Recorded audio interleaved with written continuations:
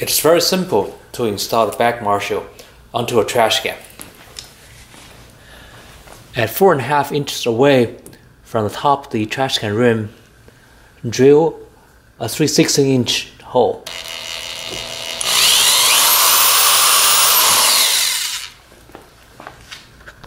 There are two BagMarshall pieces.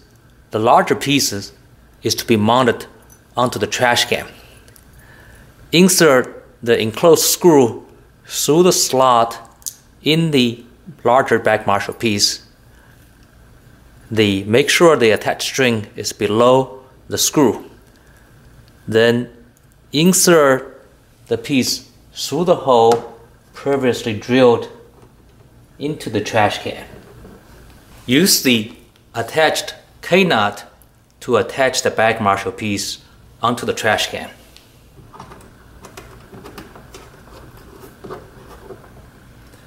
Then use a Phillips head screwdriver to tighten the screw and make sure the BagMarshall piece, the top of it, is parallel to the ground.